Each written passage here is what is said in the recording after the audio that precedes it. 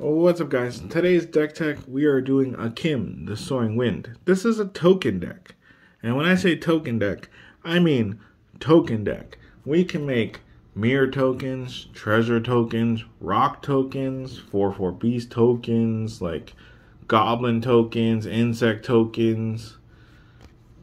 We making tokens, bro. 1/1 bird tokens, black rat tokens, Thopter tokens, Bluebird illusion tokens, 3/1 elemental enchantment tokens, Thopter artifact tokens. Like, we making hella tokens. Squirrels, crabs, satyrs, humans. Like, we making tokens, bro. So, getting into this deck, our commander here has flying. He is a 3/4. He's 2, 1 blue, 1 red, and 1 white. Whenever you create one or more tokens for the first time each turn, create a 1/1 white bird creature token with flying. Now, notice this is for the first time each turn, not just your turn. So there are some ways for us to make tokens on our opponent's turn as well. And then you can pay 3, a blue, a red, and a white, and creature tokens you control get double strike. So we're going to be making tokens. Let's jump into this, right into the creatures. First creature in the deck is Brutaclad. He makes 2/1 blue mirror artifact creature tokens, and then during your combat phase, when he makes the mirror token, you can then choose a token you control. If you do, each other token you control becomes a copy of that token. So we can turn all our creatures into whichever one of our tokens that are on the board that we want. So those 1/1 birds will become 2/1 mirrors, or we can turn them all into 1/1 birds. Who knows? Tago, whenever a land enters the battlefield, you make a rock token, so it gives us free tokens that later on Brutaclad can turn into creatures. Krenko, Tin Street Kingpin, makes us some goblins equal to his power when he attacks. Locust God, probably one of the best token generators in the deck. I was going to say in the format, but it's definitely not in the format. But the best one in the deck, whenever you draw a card, make a 1/1 blue insect creature token. Flying haste, you can pay 2, a blue and a red to draw a card, discard a card, and then when it dies, return it to its owner's hand during the next end step. Daxos, Blessed Sun. When another creature you control enters the battlefield or dies, you gain 1 life. This, since we have a lot of creatures, different types of creatures coming in, it makes it good. Goblin Necromancer, we do run a lot of instants and sorceries in this deck, so making them cost 1 less is never a bad thing. Soul's Attendant, whenever another creature enters the battlefield, you gain 1 life. Life gain's always good. Eidolon of Prophecy, pay 6 and a blue, sacrifice it and draw 3 cards. And otherwise, it's a good turn 1, kind of 1/2 cheap blocker. Core Celebrant, whenever Core Celebrant or another creature enters your battlefield, you gain 1 life. Heliod, Sun Crown, whenever you gain life, put a +1/+1 counter on target creature enchantment. So, with all the different ways we have to gain life in here when creatures enter, and then all the creatures we're going to be making, this can make our creatures bigger, bigger, and bigger. Mad Ratter, when you draw your second card each turn, create 2 1/1 black rat creature tokens, and there's ways to set that off every turn. Rapacious Dragon creates 2 treasures when it enters. Aviation Pioneer makes a 1/1 color stop there when it enters. Hoarding Ogre, when it attacks, roll a d20. So this is one of the really good token makers, helps us get the mana to make bigger stuff, as long as you got good luck rolling a d20. 1 to 9, you make 1 treasure. 10 to 19, you make 2 treasures. And 20, you make 3 treasures. Murmuring Mystic, whenever you cast an instant or sorcery, create a 1/1 blue illusion. Like I said, we're running a lot of instants and sorceries. So the instants is ways we can make tokens on our opponent's turn and trigger our commander on other players' turn as well as our own. Scroll Thief, it lets us draw a card when it deals combat damage to a player. So getting some draw in there. Satyr Nicksmith, when it becomes untapped, you may pay 3 if you do make a 3/1 elemental enchantment creature token with haste onto the battlefield. It makes more tokens. Sharding Sphinx. Whenever an artifact creature you control deals combat damage to a player, you may create a 1/1 blue Thopter. So there's a handful of artifact creatures in the deck. This one, Brutaclad, and there's the artifact tokens that this makes, the Aviator makes, and different ways to make artifact creatures. Core Cartographer helps us find a land. Baron, when he enters the battlefield, return up to one other target creature or planeswalker to its owner's hand. At the beginning of the step, if you put a permanent into your hand from the battlefield, you get to draw a card. So just a way to reuse some of our token makers. Johnny's Pride Mate, whenever you gain life, put a +1/+1 counter. We have lots of ways to gain life. Beloved of the Sea, Caliphie, Beloved of the Sea. Its power is equal to our devotion to blue. Creatures and enchantments you control have spells your opponents cast to target. This permanent costs 1 more to cast, so this helps protect our tokens. It's not exactly hexproof, but it helps protect our tokens.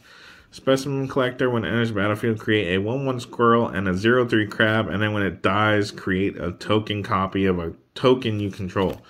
In a token deck, that's great.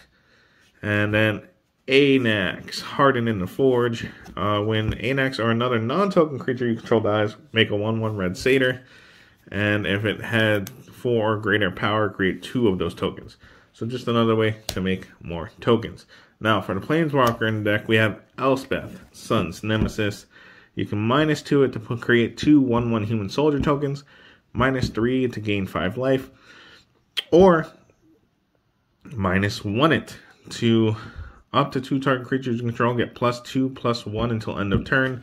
Generally, you're going to use it to make the 2 1/1 human tokens, and then to give 2 creatures +2/+1, obviously. And then it has Escape for 4 and 2 white. Exile 4 other cards from your graveyard. You may cast this card from your graveyard for its escape cost. So we can reuse it throughout the game. That's the only Planeswalker. For artifacts, we got Lang's Library, so we don't have to discard. Stoneforge Masterwork. Equip the creature gets +1/+1 for each other creature type you control that shares a creature type with it. This is amazing. Amazing with Brutaclad, because we can make all our tokens one type of token. So whichever creature this gets equipped into is going to get a crap ton of +1/+1. So good combo. The last artifact in this deck is Command Sphere. And yeah, I mean, sack it and draw a card. Seems good. Alright, enchantments in the deck. We got Omen of the Sea, Furnace of Wrath, because we want our... If a source would deal damage to a creature or player, it deals double that damage to that creature or player instead, so it helps us get more damage out. Feeder Visions, this card is great. It helps us draw an extra card every turn, so we get that second draw to trigger some of our cards. And then if an opponent has 4 or more cards in their hand, Fever Visions deals 2 damage to them, so that will get that chip damage as well. Sanctum of Calm Waters. At the beginning of your pre-combat main phase, you want to draw X cards, where X is the number of shrines you control. If you do, discard a card. Just another way to get that second draw, because we have some cards that say when you draw your second card, create token.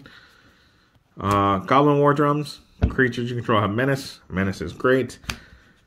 Banishing Light for some target removal.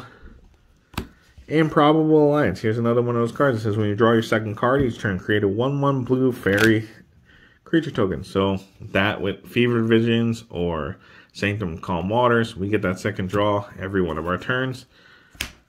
Madame's Prophecy.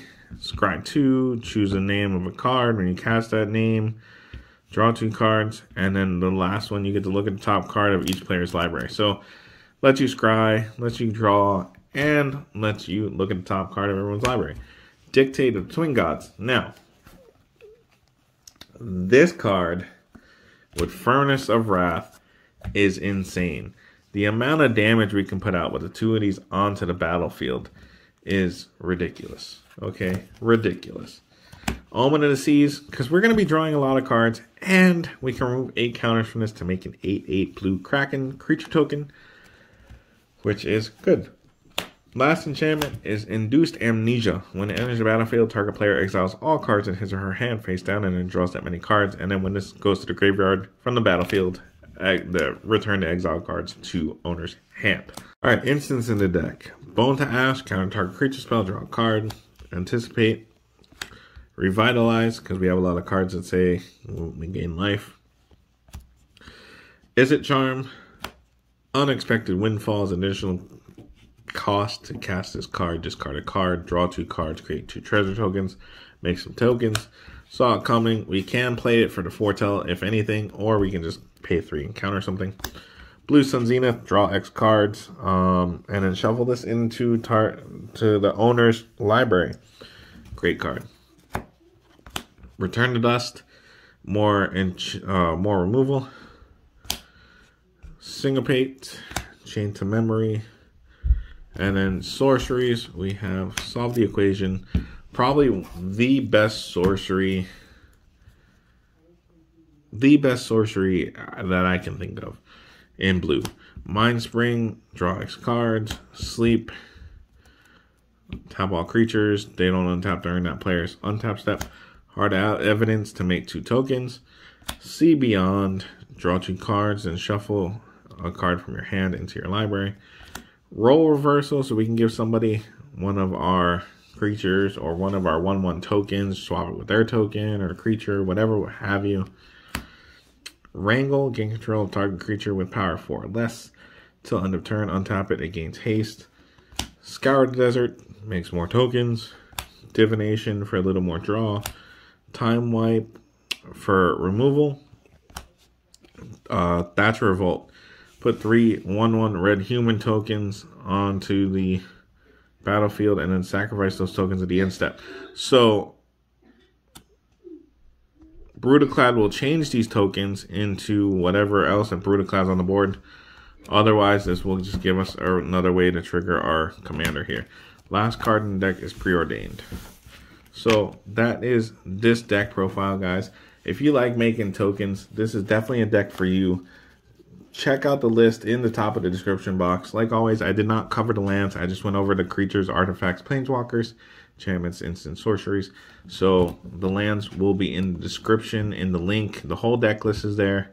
You can see the price, the cards, the different places you can buy them from. And if you haven't already, hit the subscribe button. Give the video a thumbs up and click on the little bell so you are notified every time I upload a video. We've been doing 2 Commander deck techs a week. So we got tons and tons of deck techs up. There is a playlist. I will link it in the description box if you guys want to go check that out as well. And I will see you guys in the next video.